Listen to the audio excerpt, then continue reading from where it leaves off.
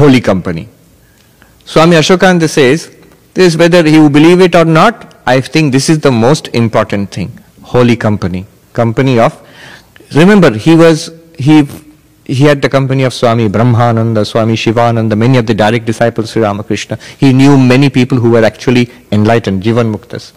He said, once you meet such a person, the reality of spiritual life cannot be denied. Once you see such a person, even briefly also, you will never forget it your whole life. There is something extra. The little boy who saw the Buddha and asked, what are you? You can never forget such a person. It has a life-changing experience on you. And the more you see such a person, the more your life changes. A deep impression. And you will realize at the end of your lives, that was the most valuable part of my life, meeting those people.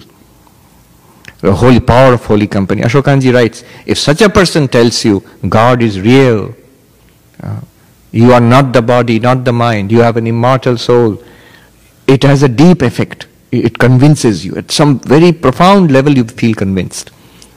So the power of holy company, that comes to a lot of good karma.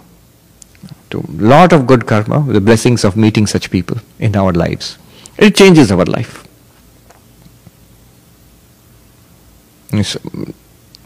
Shankaracharya, he sings that satsanga, the company of the holy, is the boat which takes us across the river of samsara, ocean of samsara. All right.